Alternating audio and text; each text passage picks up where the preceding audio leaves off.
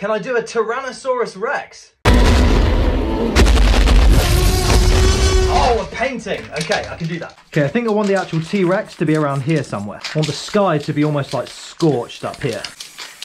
Just bring all this to life. And we'll have it kind of convert to nighttime up here. In fact, I think we'll make this more of a galaxy, like that. Stick it. A few little stars, just some tiny ones. Magic white across here.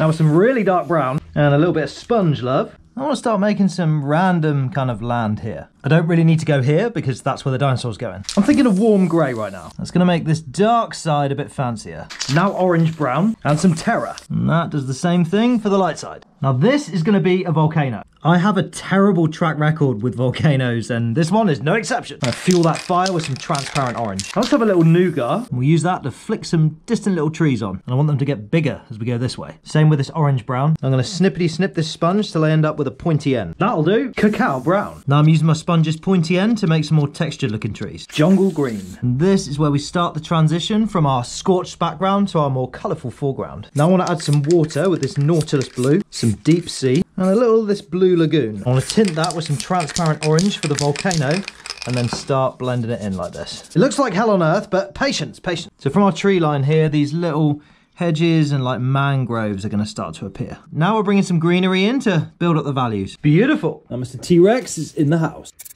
So he's going to be black, cacao brown, manila green, palish brown, everglade, duck season, beige, Sahara yellow, royal red, mortadella, and some of this lip, which is really going to bring the old chompers to life. So your boy's all covered now, and I think we're going to have him coming out of a bush. We need some jungle green and some of this greenery. Let's load up the fan brush, and we'll have the bush coming out from here like this. We're going to split the foreground again with a bit more mist. Now I'm back in the jungle green with this semicircle sponge. Now let's add in the rest of the jungle. Building up the values a little bit at a time. Just add in the final bit of mist. Squiggle mad diggle, and boom. Oh yeah, boy, T-Rex. Completed it, mate.